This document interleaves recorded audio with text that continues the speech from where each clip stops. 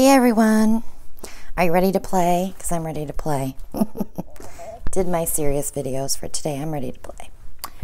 So I just mixed up some Payne's Gray and I put a tiny little bit of gunmetal metallic in there. It's kind of a black blue, blue black. It's absolutely gorgeous color. I've never used it before, so I wanted to try it. And then I took some of my background white and I put some iridescent medium in there. It's a little on the thick side, but I want it on the thick side because I'm going to pull yarn. So we're going to have yarn meeting the canvas today. So I'm going to make a mess. I've got this on my banding wheel. I put paper towels down so the canvas didn't slide. So I thought, well, let's just make a mess. I better get some gloves on because I'm really going to make a mess. Yeah. So I just want to put string on and pull it and swirl it around. If I don't like it, we'll scrape it. It's not a big deal. Right? Experimentation at its finest.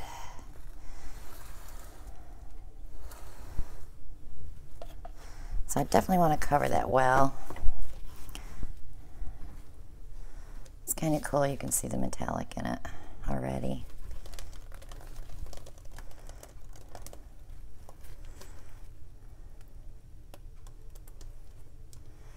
I want over the edge is pretty good, so.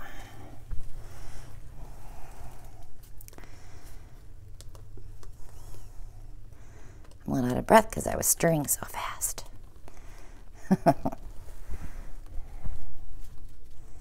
Okay, that looks good and covered. Yeah, it's going to be an issue with paper towels, just while we're filming though, because it'll get moved as soon as I'm done. It'll keep it on the banding wheel.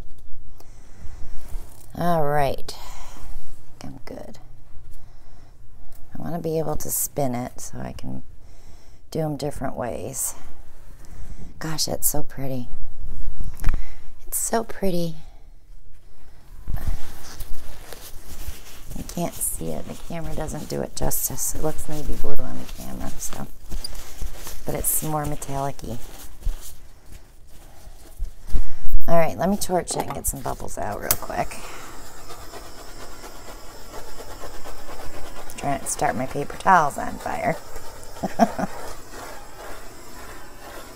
Okay. So I just went out and grabbed the skein yarn that I had upstairs.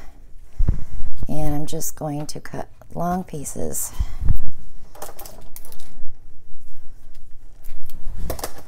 And I'm going to put them in that iridescent white.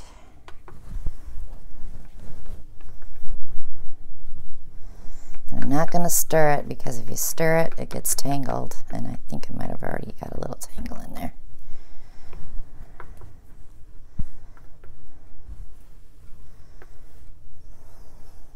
I have string, but I didn't think it was long enough. My husband wanted me to try one with clothesline.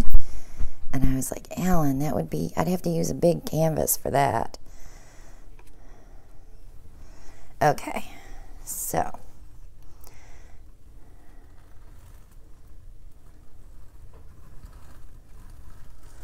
I'm going to leave that right on there. And go ahead and cut another one.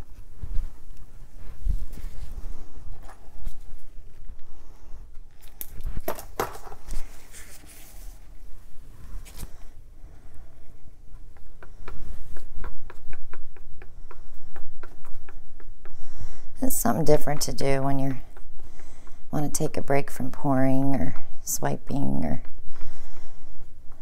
I'm not a swiper. I saw some beautiful paintings with swipes this week though on YouTube that I might want to try. Okay, so this one's going to go here. Alright, so I'm going to have to pull these two because I can't put any more on.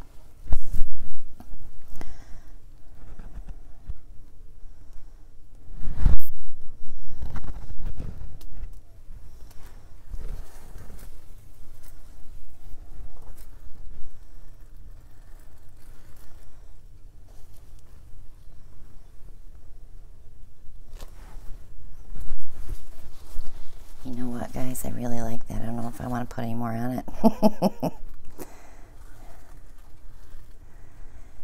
Because I could hang it like that. What do you think? Leave it alone? Or should I pull one this way? Let's pull one that way. I know you're probably yelling, no, don't touch it! I can't leave it alone. I didn't want flowers like I did on the purple ones. I wanted more abstract design.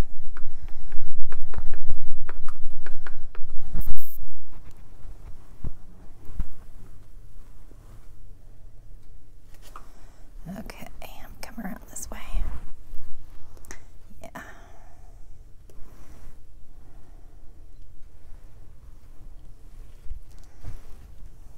So I'm just going to pull this one this way.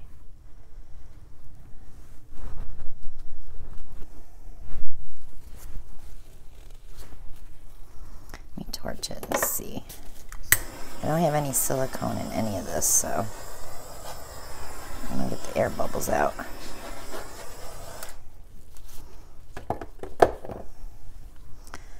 Alright guys, what do you think? Leave it? Or bring one this way? I think I'm going to leave it and hang it this way. So that was short and sweet.